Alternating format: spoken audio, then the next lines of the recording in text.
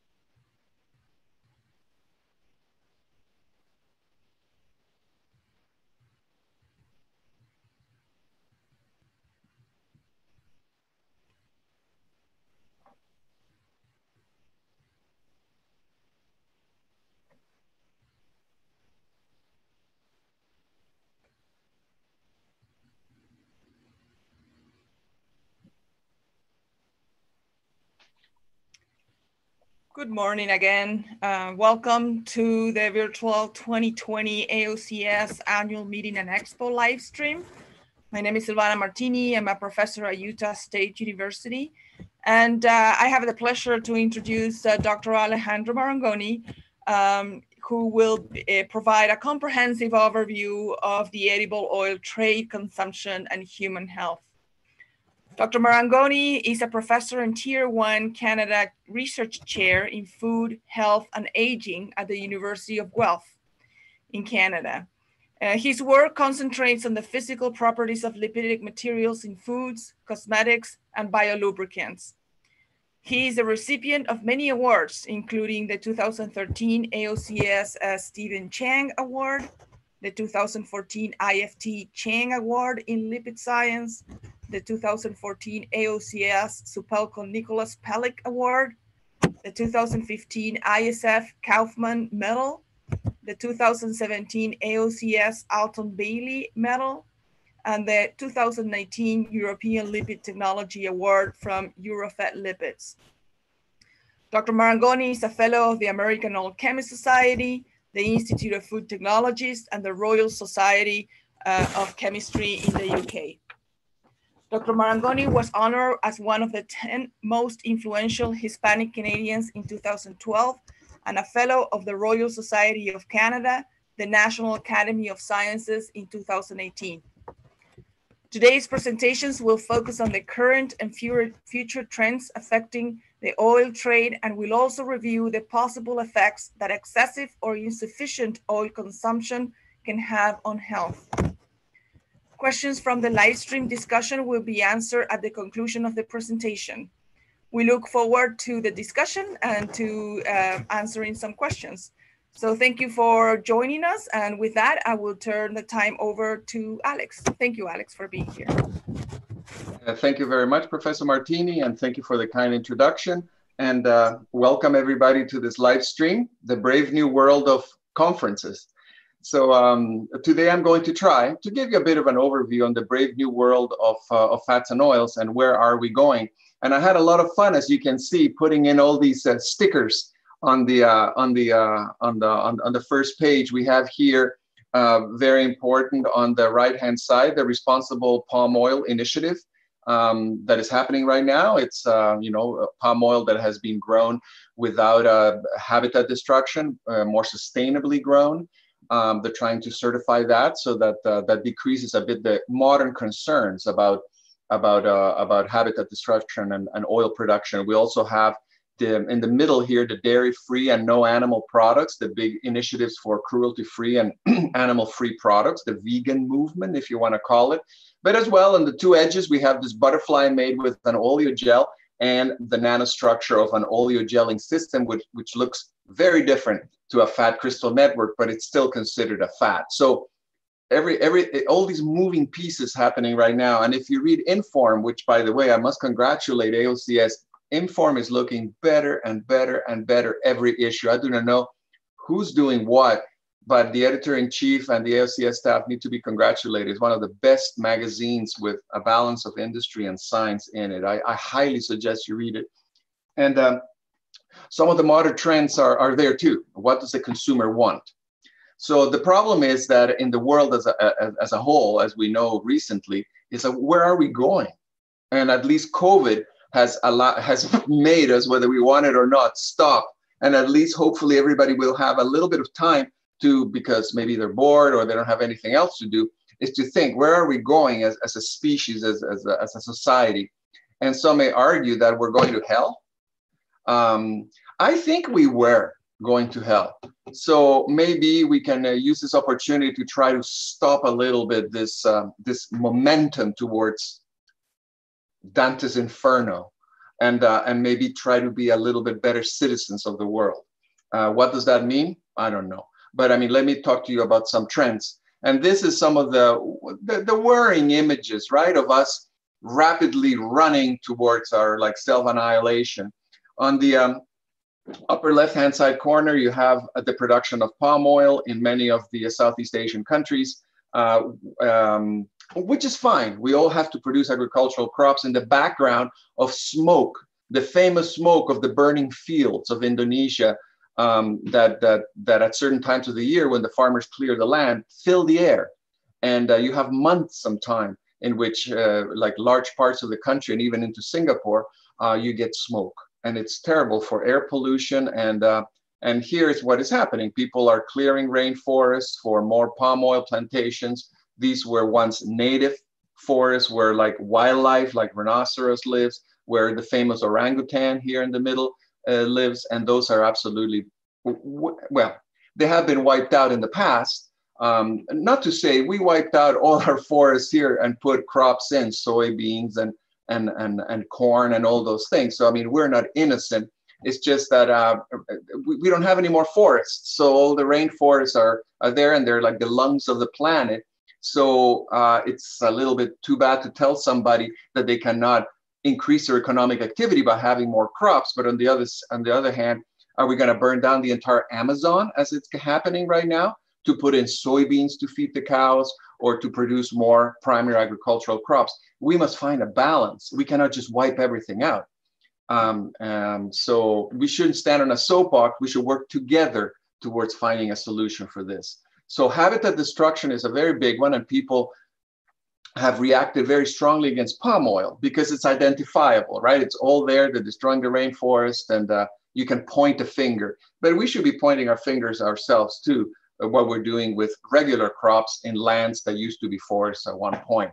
On the right-hand side here, you can see the issue that PETA and other groups that are animal activists bring forward is the fact that we have mass production of food.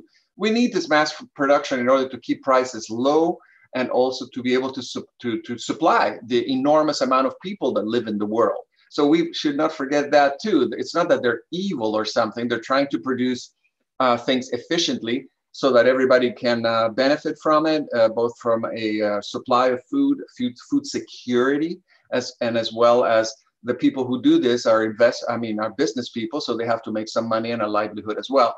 But the conditions are not the best for the animals. So here you have this mass production of pigs, and of course they're treated as machines, right? Or disposable things that grow for a very short period of time and then they're sacrificed. So meat and the fat that comes from the meat. Then you have chickens as well. And then you have the dairy production, which needs to be as well made efficient in high levels, but extremely hard on both sustainability And on the animal cruelty side, if you want to call it like that, animal use, it's not, I don't know whether to call it ethical, because that's pretty heavy. So what do we do with all of this that is happening in the world right now? I mean, it's a really interesting question. And the consumer then gets also all this fragmented information that exacerbates certain aspects of it. So we don't have a global view on it. We react to our emotions seeing these pictures, for example, an orangutan, a burning forest, but we have it completely out of context. Or the animals, it's completely out of context. We think that some evil person is putting pigs in a room because they want to. It just doesn't work like that. So information is also very important. So what can we do it? And I have here the balance between like ethics. I should have put another thing in terms of also supplying sufficient food. But can we do something in the realm of ethics and law? Should we all work together towards making this a little bit more friendly? So the future of fats and oils. I think that this is the way that we're going to go, and we have to really address it. And Mark Kellens had very interesting comments in the latest Inform, one of the recent Informs, about what the consumer is looking for. So, for example, highly sustainable production. And that's what the palm oil people have really, I attended the MPOB conference in Malaysia last fall, and they were huge on responsible palm oil production. They have turned the page. And to them now, it's a priority that all the plantations produce this RSO, responsible palm oil. And with that, they have to abide by very strict criteria in which they would not destroy any primary forests. They would use existing lands and all those things. So highly sustainable production, you have to start calculating the low energy, lower water. We consume a lot of water with crops, right? Organic, a lot of people shy away from the use of pesticides and herbicides. So as organic as possible, crop rotation so we don't destroy the soil. And that goes along with soil conservation. And all of this leads to a lower carbon footprint. Now, this has to be combined. So that's from an efficiency and production perspective, very low to zero habitat destruction. At this point, I think we should say zero habitat destruction. I spent most of my life in the outdoors, and we don't have much outdoors, much natural world left. So you have to use marginal lands. So no more financing your plantation from cutting the primary forest. That needs to be done. Green extraction and minimal processing, very exciting for people like us who work in the fats and oils area. Green extraction, and again, in one of the latest Informs, maybe in the future, all the extraction of oil will be done by hydraulic pressing. We will not have really hexane extractions anymore, which brings up a lot of questions about efficiencies and as well utilization of everything that is in the crop. So it may be a problem because then you have to produce more, right? Because you're extracting less. However, expellers are going to be and are coming back in force, and minimal processing. People maybe do not want to have something that is refined, bleached, deodorized anymore. We have to maybe look at ways of like refining the oils that maintain the nutritional value, do not remove many of the micronutrients in there. So expelling, and then, for example, give an example, instead of neutralizing with sodium hydroxide, you neutralize with calcium hydroxide, and you preserve phytosterols and tocopherols 25-30% more. We have done some work in this area, and it's actually quite exciting to see how you can change refining just a little bit and preserve the nutritional quality of the oil. And the consumer will understand that. And I think that that's where we're going. So that leads us to enhanced nutritional properties. The oil that we eat then can compete in image and in effect with olive oil, right? Olive oil is just pressed, and we like it because it's green and contains all those micronutrients that are going to make us live forever and look forever young, and get less cardiovascular disease, all those good things. So, and the consumer again understands the enhanced nutritional properties. So I think from a sustainability perspective, a more sustainable product, a more green product, something that has a low carbon footprint is the way to go, and something that also enhances our nutrition so that we have a strong immune system so we can fight COVID or something like that. Now, there's a segment of the population that feels very strongly about animals, And so, I mean, we're fine. We can produce fats and oils from plant sources, so animal-free.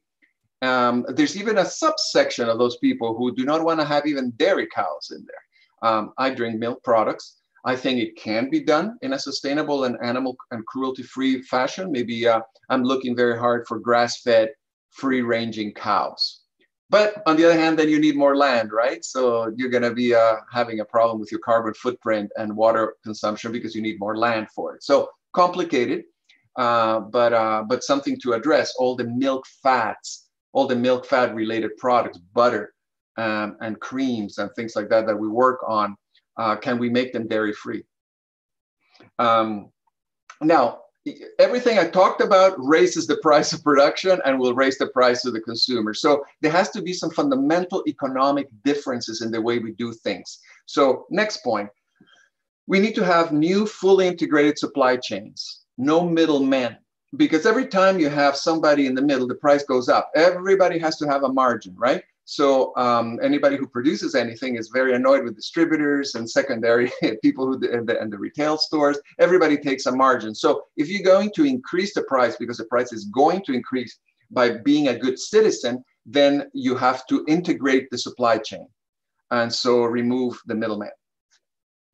Now, the efficiency in your production then has to be judged by a combination of factors, not only cost. You cannot solely say, I can produce this in the cheapest way possible. So who's going to judge it? I mean, the real cost of producing that takes into consideration both the environmental cost and as well the animal cost needs to come into play. And I think that's going to be a battle for the market in the marketplace because it doesn't really have a money value, right? But maybe the consumer will establish that value by buying the products that are both sustainable, animal cruelty-free, enhanced nutritional for a bit of a higher price. So the absolute low cost, which is what has been driving oil production and production of most food, cannot just be based on the lowest possible cost. It cannot, because that's not really the real cost. Now, maybe this will lead for companies that have managed to do all of this and integrate the supply chain, higher margins for them, due to the integration of production. So those two things have to come in together, and production and distribution. And maybe the governments will jump in and legally mandate environmental and maybe animal considerations. So the government needs to come down with regulations that force, in a way, everybody to be a good citizen. And then because of these fundamental changes and everything is integrated, maybe the companies will make more money. So that at this point, they would say, if we do all of this that you talked about there, the price would double. And that would be, that doesn't work very well, right? But however, if you change the way that you establish your supply chains, it may be actually beneficial in the end and we all win. So complicated, but all these factors need to be taken into account, I think, in the brave new world of fats and oils. And the writing is on the wall. Look, cow's milk, everybody now it's huge, the trend towards plant-based milks, right? Soy milks, almond milks, other milks, they're horrible nutritionally. But again, these now are emulsions of oils from crops like almonds, from nuts or soybean, or actually there's a milk for everything. Even though I think the nutrition needs to be improved. A lot of people working on artificial cheese, yogurt, ice cream. Again, huge opportunity for fats and oils in this frozen category here, replacing ice cream with the coconut-based things, the coconut-based dairy desserts. But the writing is on the wall. I mean, look how big the trend is even in these areas here. And animal fats are not really an option anymore. A bit of fun with my diagram here. Young Shiva Maharaj fights the butchers that want to take the cows. The cows are holy for the Hindu people in India. The Jews and the Muslims don't eat pork. So all the fat-derived products that came from that, the lard made for your pie, it's not a good thing anymore. It comes from an animal, et cetera, et cetera, et cetera. So animal fats are really not an option, not as much as a problem for us who work with plant-based systems, but many people that work with animal fats, working back with animal fats in the greater consumption of society, not in the specialized little areas, may not be an option. And as we become more aware of animal cruelty issues, maybe there won't be an option at all. So now we talked about oils, but what is the problem with fats? There's ample supplies of plant-based oils which can fulfill modern economic and ethical requirements. So economic and ethical, we have to talk about both. But the problem is that it's not enough hard fat around required for the functionality in industrially processed food products. So what are the hard fats in the world that we could just fill a ship with? So cocoa butter, there really is limited supply, it's very high cost, and it's limited functionality. It's great for chocolate, but it doesn't work as the best baking fat, right? And everything tastes like cocoa butter, like chocolate. We don't want to have chocolate everything. Shea butter comes from a tree in Africa as well, collected in an artisanal fashion by hand. And it's similar to cocoa butter, it's a confectionery fat. There's not nearly enough supply of these things. It's a very high cost. And again, like cocoa butter, limited functionality. Coconut oil, interesting. Again, more supply, well, who knows, than cocoa butter and shea butter, but it's also high cost. It's been used in all the plant-based vegan burgers, and it's used as the fat in plant-based foods quite a bit. Limited functionality, it has a low smoke point. It breaks down, it hydrolyzes a little bit more than the longer chain fatty acids. And really, if you look at the cellular fat content temperature profile of coconut oil, I mean, it's limited. I mean, it's not really a hard fat. It's like an almost hard fat. Now, palm oil, there's an enormous supply. There's very good functionality. We'll learn how to work with palm oil. Low ethical score, maybe that can be improved. But palm oil, and it's the most efficient per hectare plant that produces oil. So the amount of oil per hectare that the palm oil produces beats everybody by like 5 times. So from a productivity point of view, palm oil wins. Now, the low ethical score and the reaction of many countries against palm oil is surprising to me.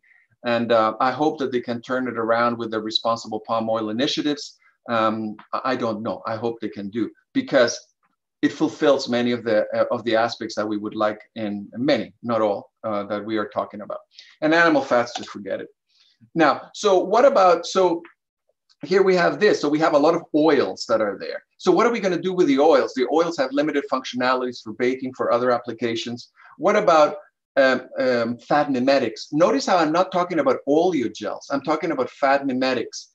Fat mimetics are materials made from oils that are liquid, and they have the functionality and the rheological properties of a fat. So they're hard, they have all those physical properties associated with a fat. What would be the motivation? A decreased saturated fat content, which is number one for decreasing cardiovascular disease. Control of lipid digestion. I'll show you very quickly that you can actually control the digestion of lipids using oleogels. You can remove hydrogenated fat and partially and fully hydrogenated fat. It addresses issues of veganism, cruelty-free products, and religious beliefs. Muslims don't eat any heart, Hindus no tallow, and the vegans no animal fat. All the religions in one line. And it's palm oil free for those people who want that. That has issues with sustainability, natural forest destruction, and you can use locally grown oils. And you can also have small scale manufacture. So this is an overview of these. And I'm going to jump to one of the last ones after this, because we're going to run out of our 20 minutes. But let's just spend a little bit of time on these. And I will not go into any specific example as I was planning to do. You can see it in my slides. But let's just talk about this. So fat mimetics, not oleogels. Fat mimetics like the fat mimetics of the 50s. So you can make, let's say, an emulsion, right? Stabilized by some hydrocolloid here on the left-hand side, either a polysaccharide or a protein. You make the emulsion, then you dry it. And now that's your fat. Our great colleague who recently passed away, Ashok Patel, was a star in that area. He knew how to do this extremely well. Solvent exchange, protein hydrogels, polysaccharide hydrogels that you actually exchange with the solvent, evaporate off the solvent, or you just dry down. The work of Elke Scholten there in Wageningen. Very, very interesting stuff. What about the central one? Direct oil gelation. That's what we associate with a fat mimetic or an oleogel. There you add a compound that just gels the oil. So you have the small molecule gelators like monoglycerides, diglycerides, waxes, alcohols, hydroxylated fatty acids, mixtures thereof, all the hydroxysteric acid stuff, all those clear things that look like jello. And the polymer, direct gelators like chitin and ethylcellulose that form these polymer networks. Again, a transparent jello of oil. And what about structure biphasic systems, in which we can include now all the emulsions and hard emulsions, structured emulsions. So we're not limited to oil gelation. We're not limited to oil gelation. We're just limited by the functional physical properties of the material. So you can take a liquid oil and convert it into a fat. So if we use a liquid oil, we can address all the issues of animal cruelty, sustainability, and turn it into a modern fat product via any of these, many of these techniques here. And then I was going to give you the example of ethyl cellulose and the applications in meat products. The only thing I would like to mention here at the end of this is the fact that one of those oil gels, we did a great work with Heya Henry from the National University of Singapore, and we fed people rice porridge with a ton of ethyl cellulose oleo gel, coconut oil gel. And then we checked out what happened in their body. And notice this curve here at the lower right-hand side corner. This is the lipid profile in the serum of young Chinese men, no women, no old people. And so basically they took some graduate students around there.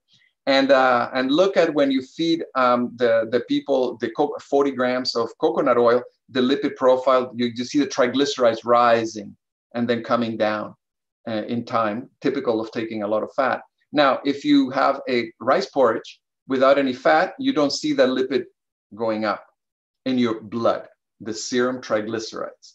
Now, if you add it as an oleogel of a specific molecular weight and concentration, look, that is the blue line. You see only a very little increase, almost no increase. So you've modulated, you have a controlled release of lipids or triglycerides into your bloodstream, which is extremely exciting. And maybe you can do a little bit better. You can modulate that, well, depending on a lot of factors. But one of the exciting things you can do with oleogels for a health situation. So in a postprandial situation, you have lower serum triglyceride levels, which are markers of cardiovascular disease, and you've addressed that. For example, one of the things that these fat mimetics can do. So final perspectives, in oleogels and fat mimetics, mixtures thereof are much more effective than single components. Find new polymer oleogelators that are more friendly, not so synthetic. Force triglycerides to behave like small molecules oleogelators. Kiyotako Sato showed us that with beta gels. You can make triglycerides behave like oleogels. Find solutions that will be commercially viable. You have to be reasonable in terms of regulation and supply. There has to be enough supply. And maybe work on near nature versions of the fat structuring strategies. With that, I would like to thank the funding agencies, NSERC, the Canada Research Chair Program, industrial partners, and you for your attention. Thank you very much.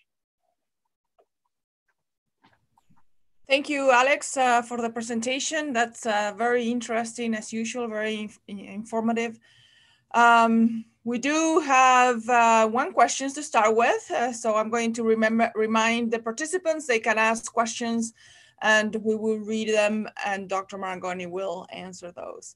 So the first question is, do you think that palm oil has been unfairly targeted as a cause of rainforest destruction while logging and other types of farming have been largely ignored? Absolutely. Absolutely, because they're an identifiable target. Southeast Asia, palm oil plantation, you can take photographs because Asians are very organized. They have a beautiful plantation and roads, and you can take photographs. But I also, yes, absolutely. And we don't talk, it's interesting. It's very interesting to point a finger and to say, look, they're bad. But I look outside here and I see a lot of environmental destruction. Sorry, Silvana, but you go to Argentina and the whole pampas that have been destroyed for soybean production, it's absolutely catastrophic. I mean, it's done, right? It's just that you're doing it now and you can take a picture with a satellite. So yeah, I think it's completely unfair. But I think the Malaysian palm oil industry and the other was not proactive enough, early enough to start these campaigns. I think maybe they were too proud, or they said, don't bother me, please, you did it. You know, and that was not enough. I think the population had to be informed of the fact that there are initiatives, and this responsible palm oil thing, which is great, is coming. I'm not saying a little bit late, but there's going to be a little work to do in order to show that you're good environmental citizens of the world. Yeah, absolutely. But why? Because it's happening now. You can take a picture of it and you can point a finger, and it's a rainforest, right, with animals in it. I mean, it's perfect to land a bomb on. So a little unfair, but not totally innocent, right? I mean, maybe they should have started with the environmental, knowing what is coming down. It started a little earlier with the responsible palm oil initiative. Yeah. Great, thank you. Perfect answer. We have another question, and it says, is coconut oil safe and nutritive? That means nutritious for humans? Ooh, I mean, I just to give you an anecdote, I remember talking to a doctor, and the doctor was always joking, asking, so what does it mean that a food makes me healthy, or it's a healthy food? I mean, what, you don't die when you eat it? It's not a poison? I mean, think about it. What exactly does it mean that the food is healthy? However, so coconut oil, I mean, how much coconut oil are you going to eat? That always comes down to that, right? But yeah, if you're going to eat like 5 kilograms of coconut oil per day, you're probably not going to be doing very well. Now, remember the shorter chain fatty acids, especially lauric acid, there's a lauric acid. If you look at the cholesterol racing effects of the C12, it's very high. Even though then you get into arguments like the high density lipoprotein, low density lipoprotein, the ratio between the two doesn't look too bad. However, the C12 fatty acid is incredibly effective at raising your low density lipoprotein. So if you're asking me about that, eating too much of it is probably not a good idea, just because you're raising your overall cholesterol, particularly the LDL. And yes, you can talk about ratios, but if you have high cholesterol and you're raising it even further, then having anything that raises your cholesterol is bad. That's the point about saturated fats. They raise your cholesterol. Now, if you have 250 milligrams per deciliter of cholesterol levels, anything that raises your cholesterol is bad.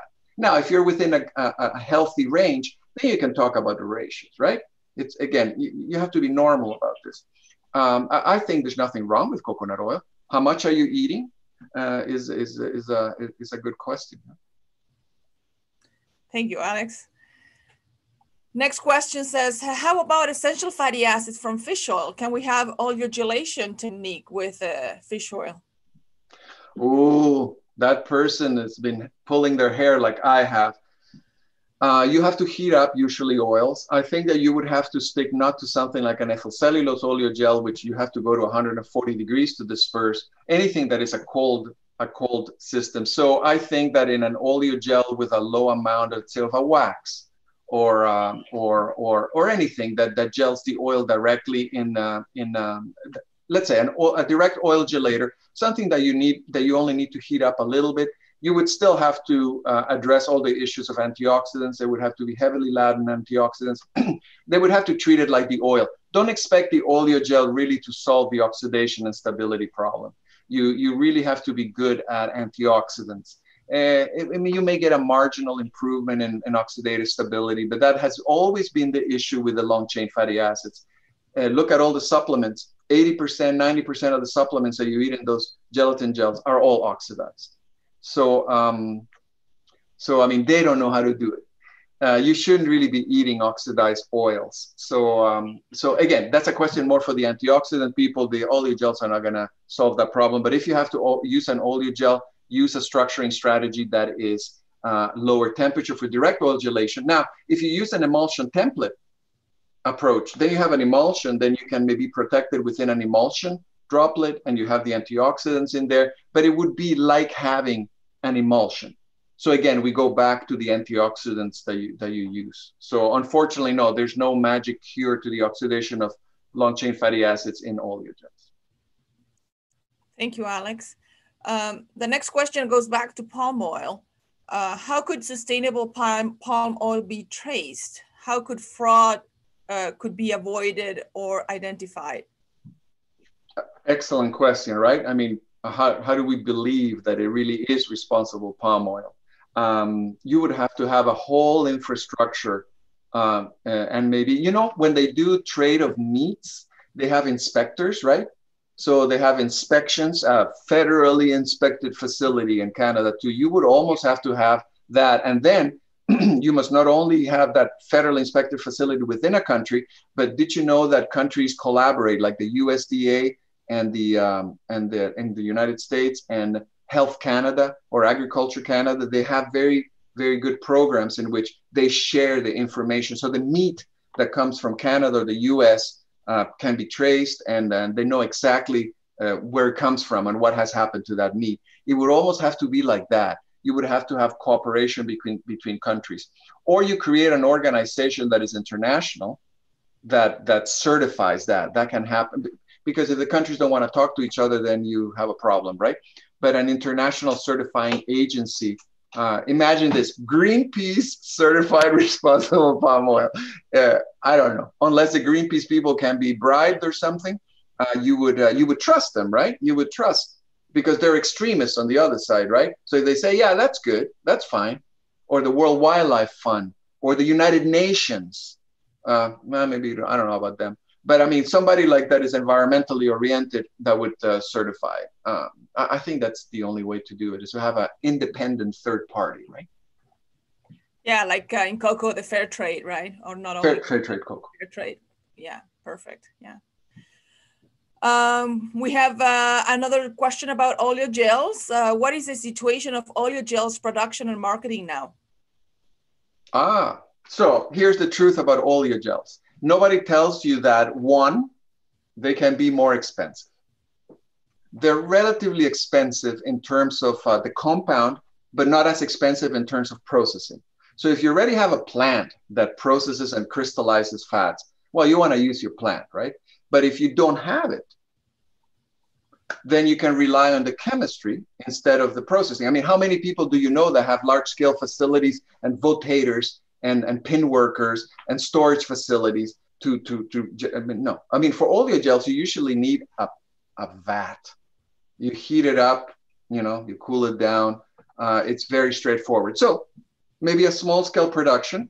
But secondly, so that's from a processing point of view, they're a little bit more expensive, the compound. There's limited supply, even with things that we think have a large supply. For example, waxes. You would think that there's a ton of waxes around, but there aren't. There would not be enough. If everybody made an oleogel with waxes, there wouldn't be enough wax. It's a product used in cosmetics. So you need to create a strategy that is commercially viable in terms of supply. Lecithin could be a good one. There's a lot of lecithin around from all the refining of oils. Unless we start minimally processing all the oil, then there'll be no lecithin. So that's a situation there. And third, regulatory. Did you know that most waxes are not allowed? Let's say the United States, 3 waxes are allowed: beeswax, candelilla, and recently rice bran wax. They're allowed because they're on the GRAS list. In Canada, candelilla, beeswax, no rice bran wax, no sunflower wax, no sugar cane. So you can't do it. It's not on the GRAS list. And then the second thing is, for example, you have to ask permission to use it in oils at a certain level. Ethyl cellulose just got approval from the Food and Drug Administration. You can put it in oils at 5% level. So now you can make an oleogel from ethyl cellulose. It's both on the GRAS list and on the and allowed to be used as a thickener of oils. You got to have that permission, because waxes are used as polishing agents to coat things. So you don't have permission to use it. So companies need to ask for this permission. I don't understand why companies are not just asking for this. It took Dow 7 years to get approval for ethyl cellulose. 7 years. So spend a little money, wait for 7 years. Thank you, Alex. I don't know how you're doing on time. The questions keep coming. So we can keep going? Are you okay? I'm fine, yeah. Okay. So the next question is, do you then think that rather than looking for other oil fat solutions, we should go towards fat mimetics? I think we should look for everything. I mean, you saw that big diagram I had. I mean, the fat mimetics include the straight oleogelators, the structured emulsions. So emulsions are interesting systems, right? So you see, now we don't have to be ashamed by calling an organogel or oleogel a structured emulsion, call it, because people come out, hey, it has water, that's not an oleogel. Oleogels are anhydrous, and people scream at you and point fingers at conferences and call you stupid. But no, now we can talk about fat mimetics. So everything is on the table. I always had that problem, but calling an emulsion oleogel, it's not really, right? But it is a fat mimetic. And fat mimetics, I didn't invent those things. And there, remember in the 50s, they used to have a microparticulated protein for ice cream. And it had the creaminess of a fat, even though it was just 20 micron size protein spheres. And so why not? That can be a fat mimetic, but we're talking fats and oils here. So dried emulsions, compounds that magically make oil gels, and structured emulsions that have water in them. All of them are fair game, I think. And maybe there'll be combinations. An oleogel emulsion. So the inside oil is slightly gelled and you have a structured emulsion around it. Or an emulsion that you have an oleogel inside already and you dry it down and that mush becomes your fat. So no, everything. Let's do everything. Great, thank you. Next question says, what do you predict will be the first commercially viable oil to be widely used as a fat mimetic and in what application? I'm a little biased, so I think that, well, if you look from a cost-benefit point of view, well, I mean, structured emulsions have been around. People have been baking with structured emulsions for a long time. I mean, be the emulsions that we developed or other people developed. I think emulsions have been around for a long time. So I think that a hardened emulsion is a good way to go because you can have let's say a monoglyceride, diglyceride that serves as the emulsifier. Those are inexpensive. There can be plant-based. So emulsions, I think, have the potential of being implemented very fast. And a lot of people know how to make emulsions and stabilize emulsions. So we're talking about high oil ratio emulsions, right? So we're talking about emulsions that have 50, 60% oil, you know, that kind of thing, 70% oil. And as far as direct oil gelators, the one that is ahead of everybody for the moment is ethyl cellulose because it has been approved. Even though the price is ridiculous, if you buy a kilogram of ethyl cellulose, you will be out about $40 a kilo. And you can make an oil gel with me with 4%. 4%. So you do the math, right? I mean, it's still quite expensive from an ingredient point of view. The question is, can we learn from ethyl cellulose? Can we find a more natural source of a polymer like chitin? But chitin is from shrimp, so somebody's going to have a problem with that. From the cell wall of plant, I mean, that would be amazing, right? If somebody found a version of the cell wall of a plant that could function a little bit like ethyl cellulose. So I think structured emulsions are the ones that are gonna be the first ones to be out there. Yeah. Really related to that topic and to another question that came up about availability of oleogelators. There's a question here and it's saying, how can we increase the oleogel's natural structure, that is the vegetable waxes, production in to be commercially available? It's totally doable. It's totally doable because, for example, let me give an example. I mean, you know that better than me, is rice bran wax. I mean, there's a lot of rice that is produced in the world. And the rice bran wax comes from the husk, the coat of the seed. And those are, and many times, like I've seen them, they're burned for fuel. They're not really used. So you have to extract the oil from that waste material and then do winterization and get the wax out. So it would be a different proposition, right? Because right now it's being extracted for pharmaceutical and for cosmetic applications, right? So very expensive, but that doesn't mean that it cannot be maybe less purified and done on a larger scale. So I do not see why waxes could not help, even though you'd be surprised. It's not a huge concentration of waxes even in those materials. There would have to be demand. The systems are in place to be able to extract and produce more waxes. Rice bran wax, I think, is a really good one. But sunflower wax is another one that is a waste product, a complete waste product. And it comes from sunflower oil. So those two would be highly available. Candelilla, I mean, as much as people like Candelilla, it comes from a cactus of the Mexican desert. It's not very sustainable. You're like killing some cactus. And Carnauba comes from a palm, right? A palm tree. And that's not really that sustainable. So I think rice bran wax and sunflower wax at higher levels. And then I'm not going to tell you about it, but there's combinations of waxes that enhance the functionality of waxes. Silvana has done some work on it. We had to get around her her paper when we did our patent because she already worked. There's combinations of waxes that have enhanced structuring. So you can, in a way, stretch the ability of a wax and maybe if you use it in combination, right? You do not need as much. If you gel the oil a little bit and then use another oleogelator, that's where the combinations of oleogelators will stretch the amount, right, that you need for these applications. Right. I'm not sure I understand the next question, but I'm going to read it. Maybe you understand it. So it says, about the rice porridge study, triacylglycerols had stability in bloodstream. But what about glucose? Is it better than regular fat? Nothing else moved. The cholesterol levels didn't move. The glucose didn't move. Everything the satiety didn't move. So no extra satiety, no effect on carbohydrate metabolism. But remember, it was only monitored for like 6 hours. I don't know what happened because you're only allowed to bleed people for 6 hours.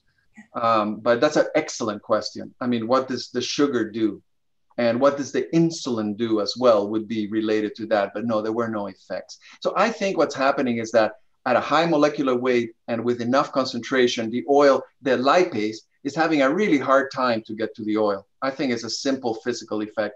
So one thing that is lacking in that study, see what's coming out the other end of the people. I wonder if you get more gelled oil in your feces. So basically, it just doesn't have enough time. There's a transit time, right? So it's just not being assimilated. Because that effect is not seen with a slightly lower molecular weight ethyl cellulose or even a lower concentration of the same CP45, the higher molecular weight ethyl cellulose. So I think it's purely a physical effect. Right. The next question says, do you think microbial production of oils is a sustainable way to produce lipids? Do you know anything about microbial production of fats, or would it be viable to fractionate SCOs? Remind me what SCOs? Single cell oils. Mm-hmm. Yeah, that's exactly, actually, you know what? I worked with a company called Solazyme out of South San Francisco for many years, and they had the microalgal platform, and they could make any oil you wanted growing microalgae, and it went quite far. Big growth and extraction facility.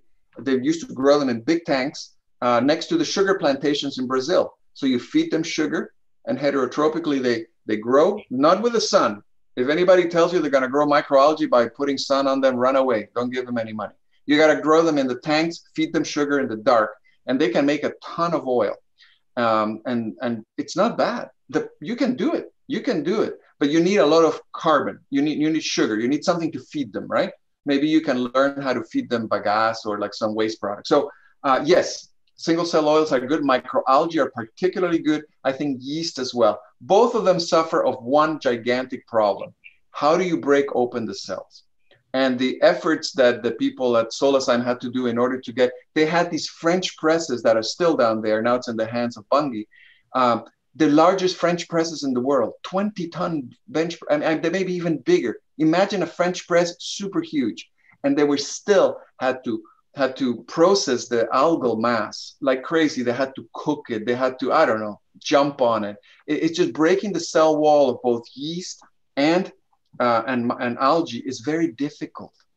And so extracting it is a challenge. The extraction plant doesn't look anything like a soybean extraction plant. So you have to develop new technologies, which could be quite energy intensive. But I really think that as long as it all works out, you have a good source of food for your yeast or your microalga, and you have developed, the yeast are another nightmare to break open.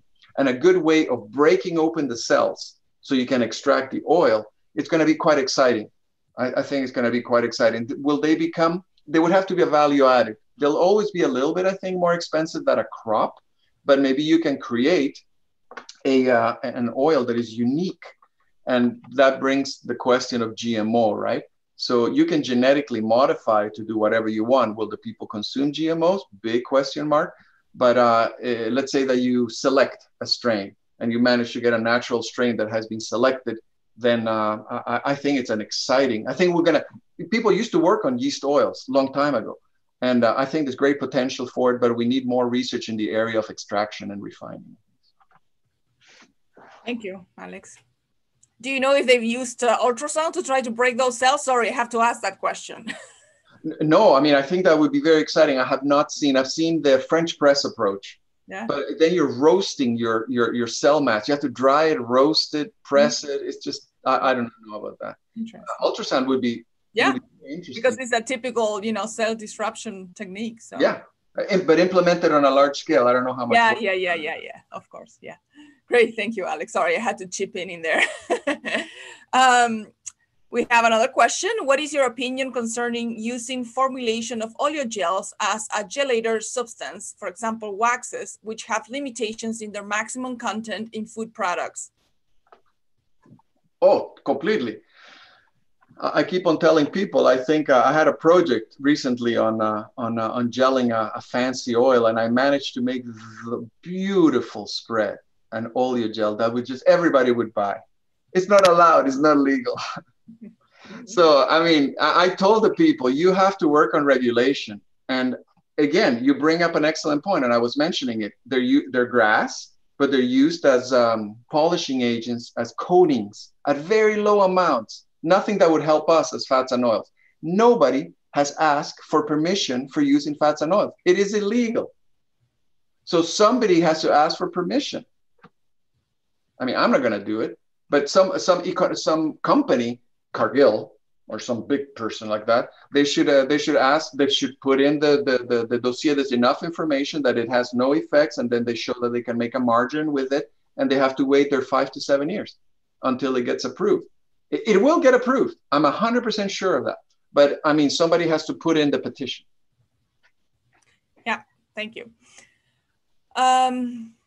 We have a few more questions. Is that okay with you, Alex? I think we have 2 more. Sure. The next one is, what would be, in your opinion, a good way to enhance the nutritional profile of a vegetable oil or fat, but complexifying its chemical composition? I do not know about the second half of it, but I wonder if it means using interesterification or changing the chemical composition of the fat. Oh, $1 million question. I love interesterification. So you want to intersterify. Oh, well, don't hydrogenate. Get that idea out of your head. Don't use animal products, right? I would use minimally processed oils, like an expeller pressed oil that contains very high levels of phytosterols, tocopherols, other micronutrients. There's other exciting ones, phenolic lipids, like phenols, like antioxidants that are esterified onto fatty acids. Like, we destroy those like crazy when we do bleaching, and they're all gone. We were looking into this. There's a lot of micronutrients in there, so just don't touch it. I mean, extract it in a way that you create an oil that has all that nutritional enhancement, characterize that nutritional enhancement, that nutritional value. I think people will be very interested in all the extra vitamins and micronutrients, and hopefully not too many pesticides. So it's got to be organic, right? What you're doing. And then interesterification is viable, but you're going to have to do it with an enzyme. I think if you run an enzymatic reaction, we have great Candida antarctica, mucormihi, lipases. We can, and enzymatic interesterifications are fantastic. You can do them at low temperatures, so you're not affecting very much. And at the end, if you're careful about it, you don't even have to refine the oil at the end too much, unless you're going to fry with it. Frying oils are a different beast altogether, right? They have to be super clean, low smoke point, almost no free fatty acids. But for most of our consumption, I think we can work with minimally processed oils of high nutritional value. Interesterification is possible, maybe blending them and you're intersterifying them. And then the question is, you can gel them maybe, but I wouldn't gel them with something too synthetic. It just depends where you want to go with your product, right? But minimally processed oils, I think, are an exciting prospect. Good. The questions keep coming up. I think I would suggest reading the last question, and then maybe we can send these questions to Dr. Marangoni and he can reply, because we've been answering questions for 20 minutes. I don't want Dr. Marangoni to be extra tired. So the next question is in Spanish, but I'm going to translate it. And it says, is there a way to search for edible oils that come from plants that are sustainable? Is there any sustainable plants that can provide oils, edible oils?